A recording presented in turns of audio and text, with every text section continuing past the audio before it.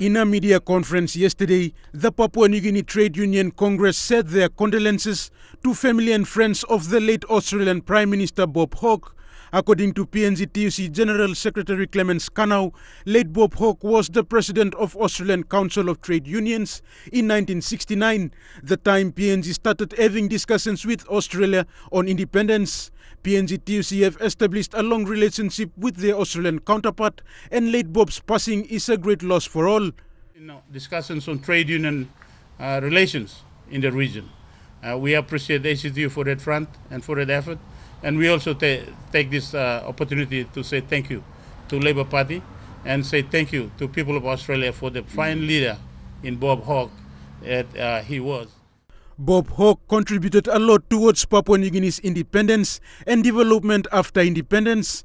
His predecessor, Gough Whitlam, was the one who established the platform for PNG's independence in 1975. And when Hawke became Prime Minister in 1983, he continued this relationship and contributed a lot to Papua New Guinea's development as a young nation. Eventually, in 1983, Bob Hawke became Prime Minister. And as we know, Bob Hawke continued to provide that support and that foundation that Gough Whitlam left in providing independence and giving independence on a golden platter to Papua New Guinea. Bob Hawke continued to support, and as we can notice today, a lot of facilities that we enjoy today in infrastructure, in hospitals, in roads. According to his biography online, late Bob Hawke decided to enter politics in 1980. He was the member of the Labour Party in the House of Representatives and continued on to lead the party and became Prime Minister in 1983. In 1989, still as Prime Minister, he visited PNG on the country's 15th anniversary and delivered the following remarks. I witnessed your steady progress towards independence and the emergence of the leaders of your new nation.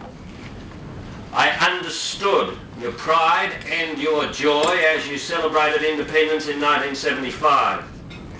I have watched with a sense of involvement and encouragement the steps you have taken since independence, and now I return my fourth visit as Prime Minister to meet with you again on the eve of the 15th anniversary of your nationhood.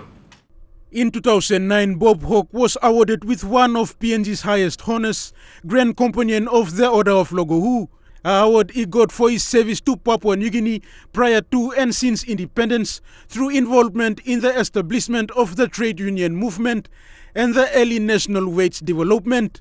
Late Bob Hawke passed away on the 16th of May 2019, 2 days before a federal election in Australia, of which he was campaigning for his Labour Party. Rayon Lakingu National, MTV News.